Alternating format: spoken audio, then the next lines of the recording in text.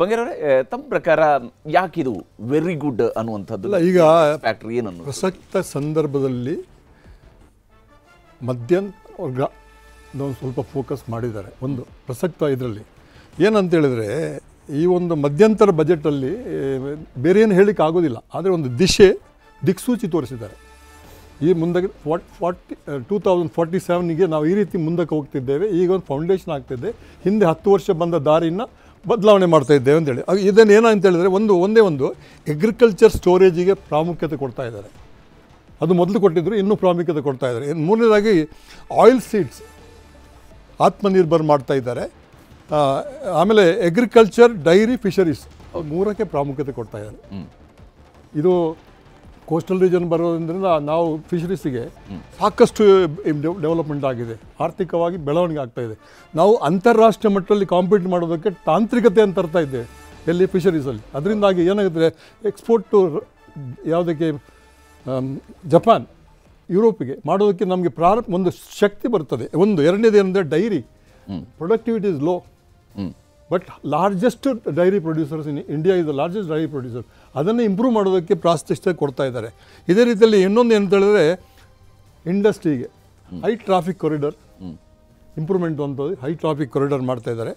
Port connectivity ಅದನ್ನು improvement ಮಾಡೋದಕ್ಕೆ ಏನು ವೇರಿಯಸ್ ಪ್ರೋಗ್ರಾಮ್ ಹಾಕ್ತಾ ಇದ್ದಾರೆ. ಗತಿಶಕ್ತಿ ಲಾಸ್ಟ್ ಬಜೆಟಲ್ಲಿ ಹೇಳಿದರು, ಹೌದು, ಅದನ್ನು ಸ್ಟ್ರೆಂಥನ್ ಮಾಡ್ತಾರೆ. ಇದು ಏನಾಗುತ್ತೆ ಅಂತೆ ಪ್ರೊಡಕ್ಷನಿಗೆ. ನೆಕ್ಸ್ಟ್ ಇಯರ್ ಬರುವಂಥದ್ದು ಗ್ರೀನ್ ಎನರ್ಜಿ. ಈ ಗ್ರೀನ್ ಎನರ್ಜಿಯನ್ನು ಅದಕ್ಕೆ ಏನೋ 300 ಯೂನಿಟ್ಸ್ ತಕ್ಕವರೆಗೆ ನಾವು ಅದಕ್ಕೆ ಇದು ಕೊಡ್ತಾ ಇದ್ದೇವೆ ಅಂತ ಹೇಳಿದ್ರು.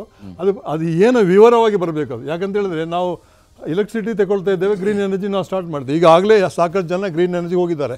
ಸೋಲಾರ್ ಎನರ್ಜಿ ಸಾಕಷ್ಟು ಜನ ಹೋಗ್ತಾ ಇದ್ದಾರೆ. ನಮಗೂ ಬಂದಿದೆ, ನಮ್ಮ ಇಂಡಸ್ಟ್ರಿಗೆ ಸೋಲಾರ್ ಎನರ್ಜಿ ಹಾಕಿದರೆ ನಿಮಗೆ ಕನ್ಸೆಷನ್ ಬರ್ತದೆ, ಅಂದರೆ ಡಿಸ್ಕೌಂಟ್ ಬರ್ತಾ ಇದೆ ಅಂತ ಹೇಳ್ತಾ ಇದ್ರು. ಈಗಿಲ್ಲ, ಅದಿಲ್ಲ. ಬಟ್ ಆದರೆ ಏನಾಗಿದೆ ಅಂತೇಳಿ, ಕಾಸ್ಟ್ ಕಮ್ಮಿ ಆಗಿಬಿಟ್ಟಿದೆ. ಗ್ರೀನ್ ಎನರ್ಜಿ ಮಾಡಿದರೆ ಡಿಪೆಂಡಿಂಗ್ ಆನ್ ಪವರ್ ಇದು ಕಮ್ಮಿ ಆಗುತ್ತೆ. ಎರಡನೇದು ಏನಂತ ಹೇಳಿದ್ರೆ, ಆಮೇಲೆ ಇದಕ್ಕೆ ಒಂದು ಪ್ರಾಶಸ್ತ್ಯ ಕೊಟ್ಟಿದ್ದಾರೆ. ಯಾವುದಕ್ಕೆ, ಈ ದಿ ಮಿನರಲ್ ಆಯಿಲ್ ಪರ್ಟಿಕ್ಯುಲರ್ಲಿ ಇದನ್ನೆಲ್ಲ ನಮ್ಮ ಡೀಸೆಲ್ ಪೆಟ್ರೋಲ್ ಕನ್ಸಂಪ್ಷನ್ಗೆ ತಡೆ ಹಾಕುವಂಥದ್ದು ಬೇರೆ ಬೇರೆ ರೀತಿಯಲ್ಲಿ. ಅದನ್ನು ಈಗ 16% ನಾವು ನಮ್ಮದೇ ಸ್ವಂತ ಉತ್ಪಾದನೆ ಮಾಡ್ತಾಯಿದ್ದೆ, ಇನ್ನು 20% ಮಾಡ್ತಾಯಿದ್ದಾರೆ.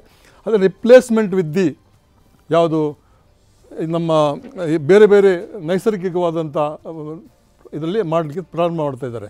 ಇದನ್ನು what ever shed and done, the current situation ಏನಿದೆಯಾ ಅಂತ ಹೇಳಿದರೆ, ನಾವು dependence on the oil producing ಕಂಟ್ರಿಯಿಂದ ಕಮ್ಮಿ ಆಗುವಂಥ ಪ್ರಯತ್ನಕ್ಕೆ ಪ್ರಾರಂಭ ಮಾಡಿದ್ದಾರೆ. ಈಗ 2 ವರ್ಷ ಹಿಂದೆ ಈಗ ಅದನ್ನು ಸ್ಟ್ರೆಂಥನ್ ಮಾಡ್ತಾರೆ. ಈ ರೀತಿ ಮಾಡೋದ್ರಿಂದ ನನಗೇನಾಗುತ್ತೆ ಅಂತ ಹೇಳಿದ್ರೆ, ಆರ್ಥಿಕತೆ ಒಂದು ಎಂಪ್ಲಾಯ್ಮೆಂಟ್ ಕ್ರಿಯೇಟ್ ಆಗುತ್ತೆ, ಪ್ರೊಡಕ್ಷನ್ ಇಂಪ್ರೂವ್ಮೆಂಟ್ ಮಾಡುವಂಥ ಪ್ರಯತ್ನಕ್ಕೆ ಕೈ ಹಾಕಿದ್ದಾರೆ ಅವರು. ಬಟ್ ಟ್ಯಾಕ್ಸ್ ಬಗ್ಗೆ ನಮ್ಗೆ ಗೊತ್ತಿದೆ, ಯಾಕಂದರೆ ಟ್ಯಾಕ್ಸ್ ಬಗ್ಗೆ ಏನು ಮಾಡಲಿಕ್ಕೆ ಆಗೋದಿಲ್ಲ. ಬಟ್ ಡಿಜಿಟಲ್ ಇಕಾನಮಿ ಆದಾಗ ಅದು ಮುಂದುವರೆಕೊಂಡು 2-3 ವರ್ಷದಲ್ಲಿ ಖಂಡಿತವಾಗಿ ಇನ್ಕಮ್ ಟ್ಯಾಕ್ಸ್ ಎಲಿಮಿನೇಟ್ ಆಗುತ್ತೆ, ಖಂಡಿತ ಆಗುತ್ತೆ.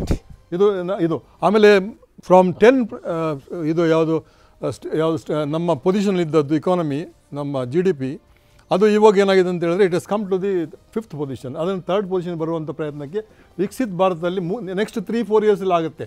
2030ನಲ್ಲಿ ಆಗುತ್ತೆ. ನಾನು ಆವತ್ತು ಮಾತಾಡೋ ಅದನ್ನು ಹೇಳ್ತೇನೆ, ಇವತ್ತು ಅದನ್ನು ಹೇಳ್ತೇನೆ. 2030-31ನಲ್ಲಿ ಆಗುತ್ತೆ, ಅದಾಗುತ್ತೆ. ಅದರಿಂದ ಯಾಕಂತ ಹೇಳಿದ್ರೆ ಬೆಳವಣಿಗೆ ಆಗುತ್ತೆ, ಎಕ್ಸ್ಪ್ಯಾಂಡ್ ಆಗ್ತಾ ಇದೆ, economy is expanding and opportunities coming up. ಈಗ ಇವರು ಹೇಳಿದಂಗೆ ಆಗ ಹೇಳ್ತಾ ಇದ್ರು, ನಾವು ಇವತ್ತು ಕೇಳಿದರೆ skill development has to be done at the grass root level, micro and ಸ್ಮಾಲಿಗೆ skill development. ಅದನ್ನು ಪ್ರಾಶಸ್ತ್ಯ ಕೊಡ್ತಾ ಇದ್ದಾರೆ.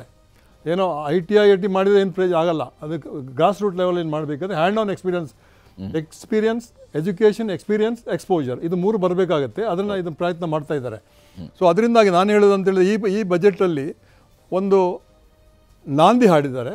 ಅಂದರೆ ಇಂಟ್ರಿಮ್ ಬಜೆಟಲ್ಲಿ ಹಿಂದೆ ಬಜೆಟನ್ನು ಸ್ಟ್ರೆಂಥನ್ ಮಾಡಿದ್ದಾರೆ, ಎಲ್ಲ ವಿವರವಾಗಿ ಹೇಳಿದ್ದಾರೆ ಏನೇನು ಮಾಡಿದ್ದೇವೆ ಅಂತ ಹೇಳ್ಬಿಟ್ಟು. ಈಗ ನಾವು ಇನ್ನು ಮುಂದಕ್ಕೆ ಏನು ಮಾಡೋಕ್ಕೆ ಹೊರಟಿದ್ದೇವೆ ಅಂತ ಹೇಳ್ತಾ ಇದ್ದಾರೆ. ಅದು ಖಂಡಿತವಾಗಿ, ಯಾಕಂದರೆ ಗ್ಯಾರಂಟಿ ಮೋದಿ ಅವರು ಗ್ಯಾರಂಟಿ ಕೊಟ್ಟ ಮೇಲೆ ಅದು ಗ್ಯಾರಂಟಿ ಮಾಡೇ ಮಾಡ್ತಾರೆ. Okay, right. ಓಕೆ, ಶಶಿಧರ್ ಅವರೇ, ತಮ್ಮ ಪ್ರಕಾರ ಯಾಕಿದು ಗುಡ್ ಬಜೆಟ್ ಅನ್ನುವಂಥದ್ದನ್ನು ತಾವು ಹೇಳಿದ್ರಿ. ಇದಕ್ಕೆ ನೀವು ಯಾವ ರೀತಿಯಾಗಿ ಇದನ್ನು ಅಬ್ಸರ್ವ್ ಮಾಡ್ತೀರಿ, ಈ ಇಡೀ ಬಜೆಟ್ನಲ್ಲಿ, ಇಂಟ್ರಿಮ್ ಬಜೆಟ್ನಲ್ಲಿ ಅವರು ಕೊಟ್ಟಿರುವಂತಹ ಯೋಜನೆಗಳ ಬಗ್ಗೆ? ಏನಂದರೆ, ಜುಲೈನಲ್ಲಿ ಫುಲ್ ಟರ್ಮ್ ಬಜೆಟ್ ಬರುತ್ತೆ. ನಿಮ್ಮದೊಂದು ಡೌಟ್ ಕ್ಲಾರಿಫೈ ಮಾಡಿ. ಇನ್ಕಮ್ ಟ್ಯಾಕ್ಸ್ ಯಾವಾಗಲೂ 1 ಏಪ್ರಿಲಿಂದ. ಹೌದು. ಏನಾದ್ರು ಚೇಂಜ್ ಮಾಡಿದ್ರು ಕೂಡ ನಮಗೇನು ತೊಂದರೆ, ಜೂನ್ವರೆಗೆ 2 ರೇಟ್ ಮಾಡೋದಿಲ್ಲ, 1 ರೇಟ್ ಇರುತ್ತೆ. ಓಕೆ, ಜುಲೈನಲ್ಲಿ ನಮ್ಮ ಎಕ್ಸ್ಪೆಕ್ಟ್ ರೀಚ್ ಆಗ್ಬೋದು ಅಂತ ಒಂದು ಹೋಪ್ಸಲ್ಲಿ ಟ್ಯಾಕ್ಸೇಷನ್ ಮ್ಯಾಟ್ರ್ ತೊಗೊಂಡ್ರೆ. ಇನ್ನೊಂದು ಮೇಯ್ನ್ಲಿ ಯಾಕೆ ವೆರಿ ಗುಡ್ ಅಲ್ಲ ಅಂದರೆ, ನಾವು ಇವತ್ತು ರಿಯಲ್ ಎಸ್ಟೇಟ್ ರೇಟ್ ನೋಡಿದಾಗ ನೀವು ಆ self occupied ಪ್ರಾಪರ್ಟಿಗೆ interest exemption 2 lakhs ನಿಂತಿದೆ. ಇವತ್ತಿನ ಬಾರೋಯಿಂಗ್, ಇವತ್ತಿನ ಕಾಸ್ಟ್ ತೊಗೊಂಡ್ರೆ ದ್ಯಾಟ್ 2 lakh ಈಸ್ ವೆರಿ ಮೇಗರ್. ಅದನ್ನ ಒಂದು 5-6 lakhsಗಾರು ತರಬೇಕು. ಯಾಕಂದರೆ mainly the salaried class can go for their own house. ಆ ಎಕ್ಸಾಮ್ಷನ್, ಆ ಸಪೋರ್ಟ್ ಬೇಕು. ಇವತ್ತು affordable housing price is very high. ಅದರಿಂದ ಅದ್ರ ಬಗ್ಗೆ ಏನೂ ಇಲ್ಲ. ಜುಲೈನಲ್ಲಿ we expect that to happen. ಇನ್ನೊಂದು ಇಂಡಸ್ಟ್ರಿಗೆ ಆ ಥರ ಸ್ಪೆಸಿಫಿಕ್ ಆಗಿ ಹೇಳುವಂಥದ್ದು ಏನಿಲ್ಲ. ಒಂದು ಇಂಡೈರೆಕ್ಟ್ ಬೆನಿಫಿಟ್ಸ್ ಲೈಕ್ 3 corridors, ಆಮೇಲೆ linking the ports, that May help the industrialist to grow and improve their business. MSMEಗೆ direct ಹೇಳಿರೋದು ಒಂದು training MSMEs to next level. ಅದು ಆಲ್ರೆಡಿ ನಡೀತಾ ಇದೆ. ಲೈಕ್ ಮೈಕ್ರೋದಿಂದ ಸ್ಮಾಲಿಗೆ ಹೋಗಬೇಕು, ಸ್ಮಾಲಿಂದ ಮೀಡಿಯಮ್ಗೆ ಹೋಗ್ಬೇಕು ಅನ್ನೋದಿದೆ. ಮತ್ತು ಈಗ NSC ಎಮರ್ಜಿನ ಭಾಳ ಸೀರಿಯಸ್ ಆಗಿ ಇದು ಇಂಪ್ಲಿಮೆಂಟ್ ಮಾಡ್ತಿದ್ದಾರೆ. Like small enterprises can go today for public issue, IPOಗೆ ಹೋಗ್ಬೋದು. Even with 5 crores turn over, 10 crores turn over, even ನಮ್ಮದು ರಿಕ್ವೈರ್ಮೆಂಟ್ 2 crores ಇದ್ದರೂ ಕೂಡ ಇವತ್ತು ನಮಗೆ IPOಗೆ ಹೋಗೋಕ್ಕೆ ಅವಕಾಶ ಇದೆ NSCನಲ್ಲಿ. ಆದರೂ ಇತ್ತು, ತುಂಬ ಒಂದು ಸುಮಾರು ವರ್ಷ ಆಯಿತು. ಬಟ್ ಲಾಸ್ಟ್ ಇಯರಿಂದ ಈಗ ಅದಕ್ಕೆ ಸ್ವಲ್ಪ ಅದು ಬೂಸ್ಟ್ ಆಗ್ತಿದೆ, ಸಪೋರ್ಟ್ ಬರ್ತಿದೆ. ಆದರೆ ಒಂದಂದರೆ ಅಲ್ಲಿ ಯಾವುದೇ ರೀತಿಯ ಒಂದು ಸಮಥಿಂಗ್ ವಿ ಎಕ್ಸ್ಪೆಕ್ಟೆಡ್ ಅಂದರೆ ಅಟ್ಲೀಸ್ಟ್ NSCಗೆ ಹೋಗೋರಿಗೆ ಕಾಸ್ಟ್ ರೀಇಂಬರ್ಸ್ಮೆಂಟ್ ಏನೋ ಸ್ವಲ್ಪ ಇನ್ಸೆಂಟಿವ್ ಬೇಕಿತ್ತು. ಅವೇರ್ನೆಸ್ ಬಿಟ್ಟು ಇನ್ಸೆಂಟಿವ್ ಇಲ್ಲ. ಅದೊಂದು just training is okay, one part. What is the incentive for grow big, ಅದಿಲ್ಲ. ಇನ್ನೊಂದು ಫಿಸ್ಕಲ್ ಡೆಪಿಸಿಟ್ ಓಕೆ 5.8ಇಂದ 5.1ಗೆ ಬಂದು ಇಟ್ಸ್ ರೆಡ್ಯೂಸಿಂಗ್ ಇದ್ದಾಗ ಸ್ವಲ್ಪ ಇನ್ಫ್ಲೇಷನ್ ಕಂಟ್ರೋಲ್ ಆಗುತ್ತೆ. ಒಂದೇ ಸಲ ನಮ್ಮ ಸಾಹೇಬ್ರು ಹೇಳ್ದಂಗೆ 2ಗೆ ತರೋದು ಕಷ್ಟ. ಎವ್ರಿ ಇಯರ್ 1.6 ಒಂದೊಂದೇ ಬಂದರೆ, once it reaches 2 we will become almost like other developed countries. ಈಗ 3.7 trillion economy ನಮ್ಮದು, 5ಗೆ okay 10 yearsಲ್ಲಿ we growed almost 1.8 trillion. So another 5 yearsಲ್ಲಿ I think the next 1.3 can be achievable. Support ಮಾಡ್ತಿದ್ದಾರೆ ಇಂಡಸ್ಟ್ರಿಗೆ. ಇನ್ನೊಂದು ಮೇಜರ್ ವೆಲ್ಕಮ್ ನೋಟ್ ಅಂದರೆ ಈ disputed tax ಹೇಳಿದರು. Up to 25,000 ಇದ್ದರೆ 2009-10ವರೆಗೆ ಅದನ್ನು ವಿಡ್ರಾ ಮಾಡ್ತೀವಿ ಅಂತ. It's very good. ಯಾಕಂದರೆ small refund, small disputed liability ಇದ್ದಾಗ ರಿಫಂಡ್ ಬರೋದಿಲ್ಲ, ಡಿಲೇ ಆಗ್ತಿತ್ತು. ಓಕೆ 9-10ವರೆಗೆ ಒಂದು ಅಪ್ ಟು 25,000, ಜಾಸ್ತಿ ಇರೋರಿಗಿಲ್ಲ, ಅಪ್ ಟು 25,000 ಟ್ಯಾಕ್ಸ್ ಡಿಮಾಂಡ್ ಇರೋದನ್ನ ವಿಡ್ರಾ ಮಾಡ್ತಾರೆ. ಆಮೇಲೆ 10 to 15ಗೆ 10,000 ವಿಡ್ರಾ ಮಾಡ್ತಾರೆ. ತುಂಬ ಜನ ಅದು ಹೋಗ್ತಾ ಇರೋದ್ರಿಂದ ಟ್ಯಾಕ್ಸ್ ವಿಚಾರದಲ್ಲಿ ಆಚಾರ್ಯರು ತಮ್ಮ ಪ್ರಕಾರ ಯಾವ ಕಾರಣಕ್ಕೆ ಇದು ಗುಡ್ ಇಂದ ವೆರಿ ಗುಡ್ ನಡುವೆಯಲ್ಲಿದೆ ಈ ಬಜೆಟ್? ನನಗೆ ವೆರಿ ಗುಡ್. ಯಾಕಂದ್ರೆ ನಾನು ಇನ್ಕಮ್ ಟ್ಯಾಕ್ಸ್ ಇಂದ ಹೆಚ್ಚು ಓದೋದು ಬೇಡ, ಏನು ಓದಿದ್ದೀನಿ ಅದನ್ನೇ ಕಂಟಿನ್ಯೂ ಮಾಡಿದ್ರೆ ಆಯ್ತು. ಹೆಚ್ಚು ಓದಿ ಮತ್ತೆ ನಾವು that is the biggest problem, unlearn learn. So ಜುಲೈಲಿ ಬರುತ್ತೆ, ಹಾಗಾಗಿ ಜುಲೈನಲ್ಲಿ ಬರುತ್ತೆ, ಅದನ್ನು ಓಡ್ಕೊಳ್ತೀವಿ. ಅದರಿಂದ ನಾವು ಒಂದು ಯಾಕೆ ನಾನು ಗುಡ್ ಇಂದ ಆವ್ರೇಜ್ ಅಂತಾನೆ ಬರ್ತೇನೆ ಒಂದು ಲೆಕ್ಕದಿಂದ. ನಾವು ಶುರು ಮಾಡುವಾಗ ಹೇಳಿದಲ್ಲ, ಕೆಲವೊಂದು ಎಕ್ಸ್ಪೆಕ್ಟೇಷನ್ಸ್ ಇತ್ತು. ನಾವು ಬಹುಶಃ ಸ್ಟ್ಯಾಂಡರ್ಡ್ ಡಿಡಕ್ಷನ್ಸ್, ನಾನು 2019ನಲ್ಲಿ ಪಿಯೂಷ್ ಗೋಯಲ್ ಒಂದು ಬಜೆಟ್, ಇಂಟರಿಮ್ ಬಜೆಟ್ ಕೊಡುವಾಗ ಚೇರಿಂದ ಎದ್ಬಿಟ್ಟು ಕ್ಲಾಪ್ಸ್ ಹೊಡೆದಿದ್ವಿ ನಾವು. ಅಂದ್ರೆ ಒಂದು ಓ ಫ್ಯಾಕ್ಟರ್ ಇತ್ತು. ಆ ಒಂದು ಓ factor is missing in this interim budget ಅಂತ ಹೇಳಿ. ಬಹುಶಃ the government is very confident of getting in to the next election. Ram ಭರವಸೆ, ರಾಮನ ಒಂದು ಶಕ್ತಿ ಅವ್ರಿಗೆ ಅಷ್ಟು ಬಂದ್ಬಿಟ್ಟಿದೆ, ಅದಕ್ಕೆ ಇದ್ರದ್ದು ಶಕ್ತಿ ಬೇಡ ಅಂತ ಹೇಳೋ ಲೆಕ್ಕದಲ್ಲಿ ಈ ಬಜೆಟ್ ಬಂದಿದೆ. So that is what is my feeling. Middle ಕ್ಲಾಸಿಗೆ they could have given some standard deductions. R ನಾವು ಮಾತಾಡೋದಲ್ಲ ಫಾರ್ಮರ್ಸ್ಗೆ 6,000 ಇಂದ ನೀವು ಹೇಳಿದ್ರೆ, ಇವರಂತೂ 9,000 ಅಂತ ಹೇಳಿದ್ರು, ನೀವು 7,500 ಹೇಳಿದ್ರು, 9,000 ಹೇಳಿದೆ. 9,000 ಅನ್ನೋ ಎಕ್ಸ್ಪೆಕ್ಟೇಷನ್ಸ್ ಇತ್ತು. ಸೊ ಆ ವಿಷಯನೇ ಮಾತಾಡಲಿಲ್ಲ. So there is nothing to say that wow factor 2019ನಲ್ಲಿ ನಾವು ಬಹುಶಃ ಈ ಫ್ಯಾಕ್ಟರಿಂದನೇ ಬರ್ತೀವಿ ಅಂತ ಹೇಳಿ. ಈಗ ಅವರಿಗೆ they are so confident that we don't have to give any goodies, it will come ಅಂತ ಹೇಳೋ ಲೆಕ್ಕದಲ್ಲಿ ಬರ್ತಾ ಇದೆ. ಇದಿಷ್ಟು ಹೇಳೋ ಲೆಕ್ಕದಲ್ಲಿ ಒಂದು ಅಫ್ಕೋರ್ಸ್ ನನಗೆ ಟ್ಯಾಕ್ಸ್ ಪೇಯರ್ಸ್ಗೆ ಸರ್ವಿಸಸ್ ಅಂತ ನಾವು ಕೊಡ್ತೀವಿ ಅಂತ ಹೇಳಿದ್ರು, ಏನು ಕೊಡ್ತೀವಿ ಅಂತ ಹೇಳಿಲ್ಲ. ಅಪ್ರಿಷಿಯೇಟ್ ಮಾಡಿದ್ರು. ಪಿಯೂಷ್ ಗೋಯಲ್ ನನಗೆ 3 ಸರ್ತಿ ಥ್ಯಾಂಕ್ ಯು ಅಂತ ಹೇಳಿದ್ರು, ಇವ್ರು 1 ಸರ್ತಿ ಅಪ್ರಿಷಿಯೇಟ್ ಅಂತ ಹೇಳಿ ಒಂಥರ ಕೊಡೋದನ್ನು ಒಂಥರ ಬಿಗಿಯಲ್ಲಿ ಕೊಡ್ತಾ ಇರೋರು. ವರ್ಡಲ್ಲಿ ಅಪ್ರಿಷಿಯೇಷನ್ ಕೂಡ ಅಪ್ರಿಷಿಯೇಟ್ ಅಂತ ಹೇಳೋ ಲೆಕ್ಕದಲ್ಲಿ ನಿರ್ಮಲಾ ಮಾಮಿ ಅಂತ ನಾವು ಹೇಳ್ತೀವಿ, ಅವರು ಒಂಥರ ಹಾಗೆ ಸ್ಟಿಫ್ ಇರಲಿ. But point I could say is in the fiscal side, ನಂದು ಫೈನಾನ್ಷಿಯಲ್ ಬ್ಯಾಲೆನ್ಸ್ ಶೀಟ್ ಅಂತೇಳಿ ಹಾಕ್ತೇವೆ. ಈ ಒಂದು ಬಜೆಟ್ ಎಷ್ಟು ಬಜೆಟ್ ಹೋದ ವರ್ಷದ ಬಡ್ಜೆಟ್ ಅವ್ರು ಹೇಳಿದ್ದು 45 ಲಕ್ಷ. ಈಗ ಖರ್ಚಾಗಿದ್ದು ಎಷ್ಟು ಗೊತ್ತಾ? ಅಕಾರ್ಡಿಂಗ್ ಟು ದೆಮ್ ಒಂದು 10,000 ಕೋಟಿ ಕಮ್ಮಿ ಖರ್ಚಾಗಿದೆ. That's very good actually. 45.03 lakh crore ಇರೋದು. Now they have talked about the revised budget estimate ಅಂತ ಹೇಳಿ 44.9 lakh crore. ಆ್ಯಂಡ್ ಕಲೆಕ್ಷನ್ಸ್ ನಾವು ನೋಡಿದ್ರೆ what was ಕಲೆಕ್ಟೇಬಲ್ including tax 27.16 lakhs collect ಆಗಬೇಕಿತ್ತು. ಎಷ್ಟಾಗಿದೆ ಗೊತ್ತಾ? 27.56 lakhs ಕಲೆಕ್ಟ್ ಆಗಿದೆ. ಸೊ ವಿಚ್ ಮೀನ್ಸ್ ಅಲ್ಲಿ 40 ಲಕ್ಷ ಕೋಟಿ ಹೆಚ್ಚಾಗಿದೆ. ಸೊ ದಟ್ 40,000 ಕೋಟಿ ಹೆಚ್ಚಾಗಿದೆ. So over all deficit, that is why it has come down. What was estimated to B 5.9% deficit. ಭಾರಿ ವಿಶೇಷ. ಈ 5.9% ನಾವು ಡೆಫಿಸಿಟ್ ಹೇಳ್ತೀವಲ್ಲ, ಇದು ಸರ್ವ ಜನರಿಗೆ ನಾವು ತಿಳಿಸಬೇಕು. 5.9% of not the budget estimate of the GDP. ಹೌದು. ಏನೋ ಬಡ್ಜೆಟ್ಗೆ ನಾವು ಎಷ್ಟು ಡೆಫಿಸಿಟ್ ಇದೆ ಅಂತ ಹೇಳಿದ್ರೆ ಆಶ್ಚರ್ಯ ಆಗ್ಬೋದು. 40% ಅಷ್ಟು ನಮಗೆ ಡೆಫಿಸಿಟ್ ಇರ್ತದೆ. ಬಡ್ಜೆಟ್ ಎಸ್ಟಿಮೇಟ್ ನೋಡಿ, 45 ಲಕ್ಷ ನಮ್ದು ಬಡ್ಜೆಟ್ ಇದ್ರೆ ನಾವು 27 ಲಕ್ಷನೇ ಕಲೆಕ್ಟ್ ಆಗ್ತಿರೋದು. ಇನ್ನು ಉಳಿದಿದ್ದೆಲ್ಲ ಬಾರೋಯಿಂಗ್ಸ್ ಇಂದ ಕಲೆಕ್ಟ್ ಆಗ್ತಿರೋದು ಬಂದಿರೋದು. ಏನೋ ಅದಕ್ಕೆ ಸಾಹೇಬ್ರು ಪ್ರೊಫೆಸರ್ ನರಸಿಂಹಪ್ಪ ಅವ್ರು ಹೇಳ್ತಿದ್ರಲ್ಲ 2% ಹೋಗಬೇಕು ಅಂತ. ಆ 2% ಹೋದ್ರೂ ಬಡ್ಜೆಟ್ ಎಸ್ಟಿಮೇಟಿಗೆ 28%, 30% ಇರ್ತದೆ.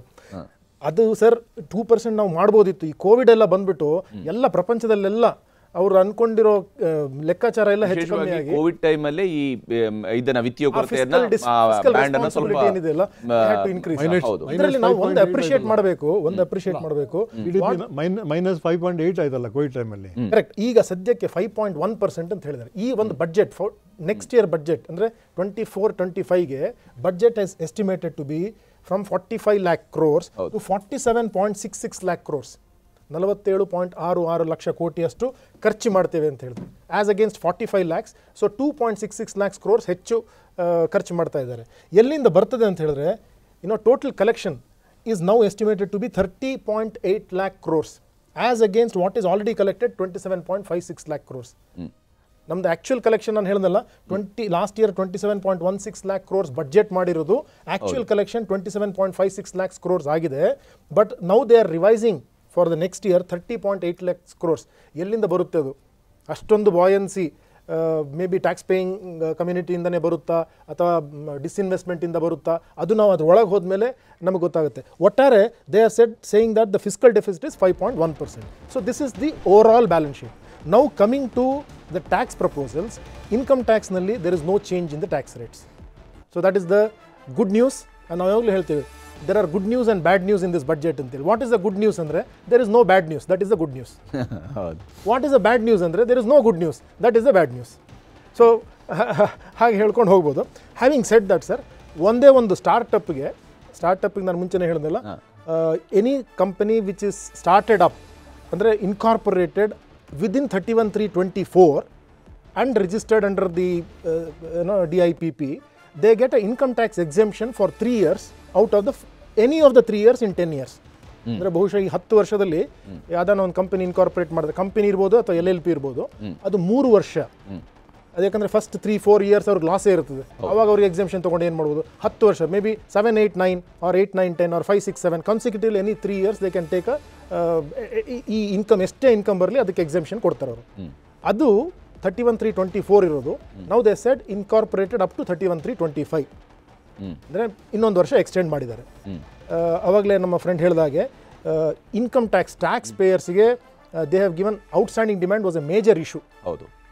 ಈಗ ನಿಮಗೂ ಯಾರಿಗಾನ ರಿಫಂಡ್ ಬರಬೇಕಿದ್ರೆ ಮುಂಚಿನ ಕಾಲದ್ದು ಏನೋ ಒಂದು ನೀವು ಕಟ್ಟಬೇಕಿತ್ತು, ಅದು ನೀವು ಕಟ್ಟಲಿಲ್ಲ, ನಿಮಗೆ ಅವ್ರಿಗೂ ಗೊತ್ತಿಲ್ಲ, ನಿಮಗೂ ಗೊತ್ತಿಲ್ಲ, ರೆಕಾರ್ಡ್ ತೋರಿಸ್ತಾ ಇರ್ತದೆ ಅಷ್ಟೇ. ಅದು ಇಷ್ಟು ನೀವು ಕಟ್ಟಬೇಕಿತ್ತು ಇನ್ಕಮ್ ಟ್ಯಾಕ್ಸ್ ಡಿಪಾರ್ಟ್ಮೆಂಟ್ಗೆ ಅಂತೇಳಿ. ಆ ಇನ್ಕಮ್ ಟ್ಯಾಕ್ಸ್ ನೀವು ಕಟ್ಟಲಿಲ್ಲ ಅಂತೇಳಿ ನಿಮಗೊಂದು 40,000-50,000 ರೂಪಾಯಿ ರಿಫಂಡ್ ಬರಬೇಕಿದ್ದನ್ನ ಅವ್ರು ಅಡ್ಜಸ್ಟ್ ಮಾಡಿಬಿಟ್ಟು ಒಂದ ಕಮ್ಮಿ ಕೊಡ್ತಾರೆ, ಇಲ್ಲಾಂದರೆ ನಿಮ್ಮಿಂದನೇ ಕೇಳ್ತಾರೆ. ನೀವು ರಿಫಂಡ್ ಅಂತೇಳಿ ಫೈಲ್ ಮಾಡಿದ್ದನ್ನು ಅವ್ರು ವಾಪಸ್ ನಮಗೆ ಕೊಡಬೇಕು ಅಂತ ಕೇಳ್ತಾರೆ. ಸೊ ಅದನ್ನು ಒಂದೇನೋ ಸಮಾಧಾನವಾಗಿ they said if there is a demand in the register up to 25,000 rupees for assessment year 2009-10. ಹೌದು, 9-10 ಅಂತ ಹೇಳಿದ್ರೆ ಈಗ 15 ವರ್ಷ ಹಿಂದ್ಗಡೆ. ಯಾಕಂದ್ರೆ ಅವ್ರು ಯಾಕೆ ಅಷ್ಟು ಧಾರಾಳವಾಗಿದ್ದಾರೆ ಅಂದರೆ ಅವ್ರ ಹತ್ರನೂ ರೆಕಾರ್ಡ್ ಇಲ್ಲ. ನಾವು ಪ್ರತಿ ಸರ್ತಿ ಡಿಮಾಂಡ್ ಕೇಳ್ಕೊಳ್ಳಿ ನೀವು ರೆಕಾರ್ಡ್ ಕೊಡಿ ಅಂತ ಕೇಳೋದು, ಅವ್ರ ಹತ್ರನೂ ರೆಕಾರ್ಡ್ ಇಲ್ಲ. ಈಗೆಲ್ಲ ಡಿಜಿಟಲ್ ಆಗಿ ಎಲ್ಲರದು ಗೊತ್ತಿದೆ. ಸೊ 2009-10 ವರೆಗೆ 25,000 ರೂಪೀಸ್ವರೆಗೆ ನಿಮಗೆ ಡಿಮ್ಯಾಂಡ್ ಇದ್ದರೆ you don't have to pay, I will wave it ಅಂತೇಳಿ.